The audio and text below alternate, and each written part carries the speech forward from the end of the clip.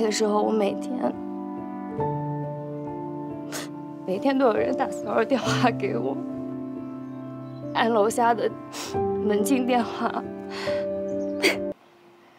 是一个主播，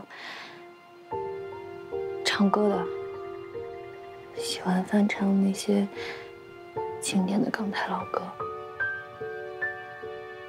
你唱歌好听。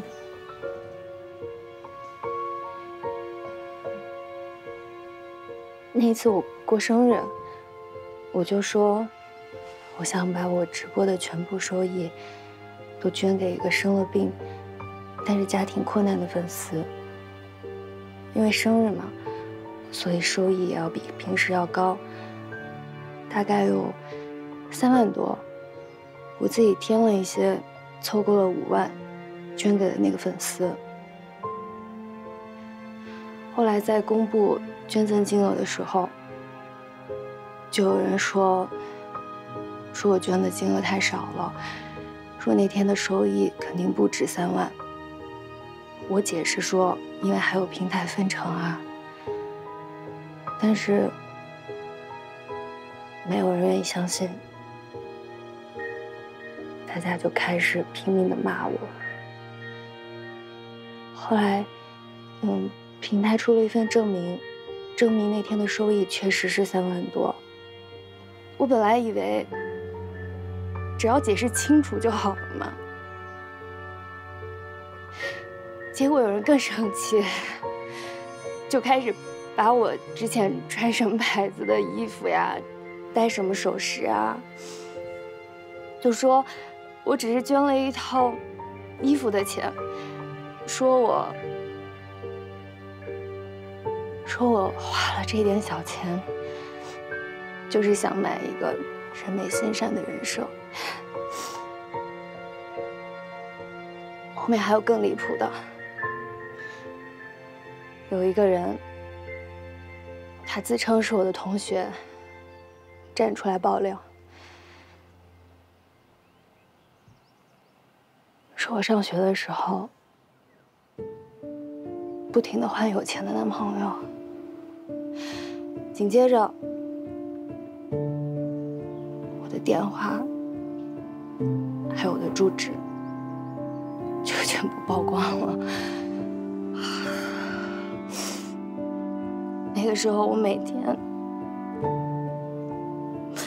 天都有人打骚扰电话给我，按楼下的门禁电话。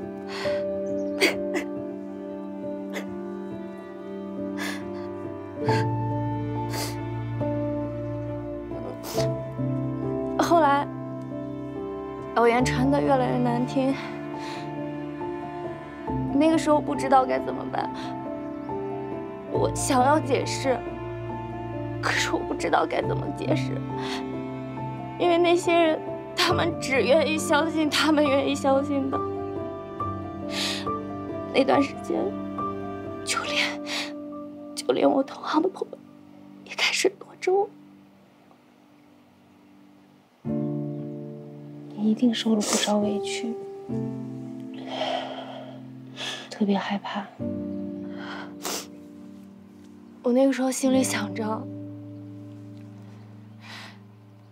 都已经过去这么久了，我应该彻底走出来了吧。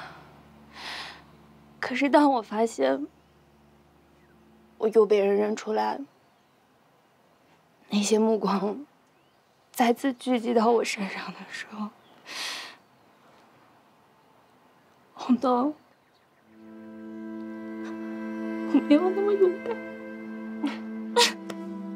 人有时候会遇到一些事儿，但是呢，他就跟人突然病了一样，他不是你的错。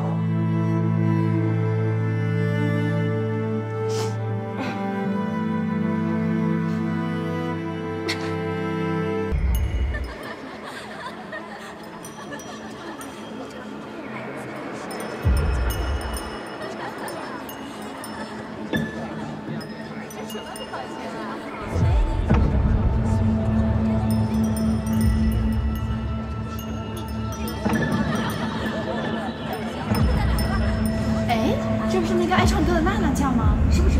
哎，就是大圈那个是吧？是。对，就是他。对，这就是那诈骗主播。你就是那诈骗主播啊？啊？哪里啊？这有人还在那边说清楚。看你是干什么不好？就是。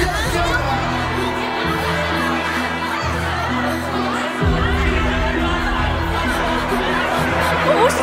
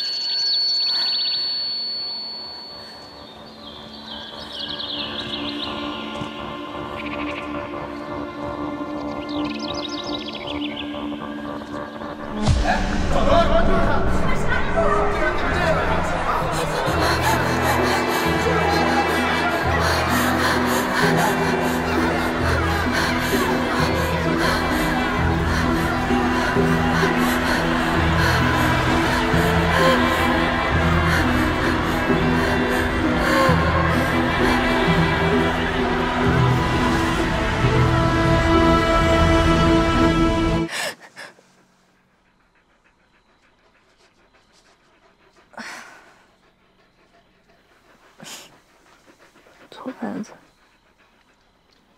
错牌子，过来。没事，你就让他在这睡吧。是不是他把你吵醒了？没有，我刚才做了一个梦。要不喝点水？嗯。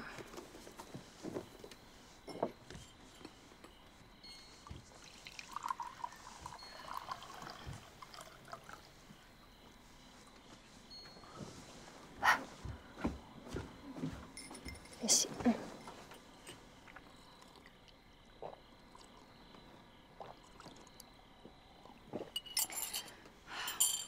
喝点了吗？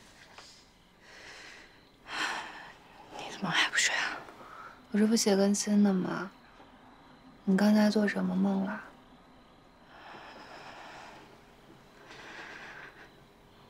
我刚才做了一个噩梦，梦到有一大群人围着我。